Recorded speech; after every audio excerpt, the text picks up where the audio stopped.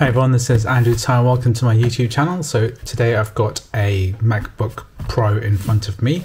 And what I want to be able to do is to extract the data. So this computer won't turn on and we will have some data on the hard drive that we want to extract and then copy to a new computer. And I'm going to show you how to do that.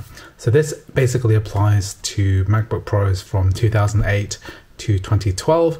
The newer versions of the MacBook Pro have a different method of doing this, but this is basically going to use the 2.5-inch SATA drive. So I'll be using one of these cables, which you'll need to get from Amazon. I'll leave a link to this in the description. It is a Sabrent USB 3 to 2.5-inch SATA drive. And we're going to use this to take out the hard drive from this computer and then plug it into this adapter and then plug it into the new computer so we can get the data out. So this is going to be a pretty common issue, especially with these older MacBooks. So I'm just going to flip it over and show you what to do with this. So basically what we have is a set of Phillips head screws. So I'm just going to use my standard Phillips head screwdriver and then just basically pull out these screws. So you'll often find that some of these have missing screws, especially if they're a bit older. So this computer's definitely seen some wear and tear. And it's got a few bumps on the bottom, but it's still perfectly usable.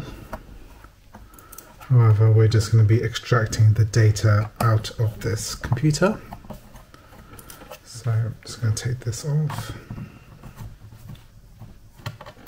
So there are some minor differences between the 2008, the unibody, and the 2012.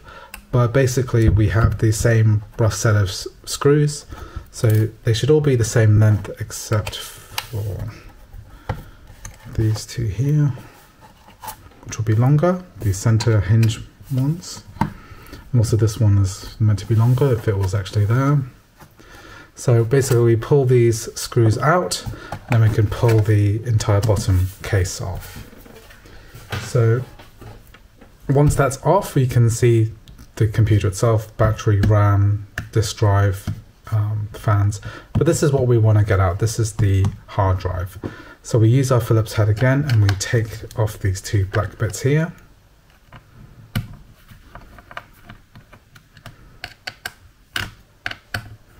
And this removes this cover, this kind of mounting cover here. So now that we've exposed this, we can pull this out on the side and then pull off the cable here. So you can see this cabling. This is the SATA cable here. And this is a standard 250 gigabyte Seagate hard drive. Now, this is where the data is stored. So any documents, pictures, etc. is all going to be kept here. So all we need to do now to access this data is to use the 2.5-inch SATA adapter and plug it in like so. So you can see that you can align the power and the data cable like so, and it plugs in just like that. So these are really great for if you want to just plug it into a new computer and then we can copy the data. So often as well, if you want to sell this computer even for parts, then you'll often want to take out the hard drive because these are not great anyway. You want to kind of replace them as soon as possible. The other thing to note is that if you wanted to plug this into a new computer, you'll need to remove the side. So removing these mounting screws requires a Torx screwdriver. So I'll leave a link to one of these in the description. And you just pull out the side mounting clips and then you can mount it onto the next hard drive that you need. And you remove them so that you can put this into a different laptop if you wanted to. So anyway, I hope you found this video useful. If you did, please like and subscribe, and I'll see you in the next video.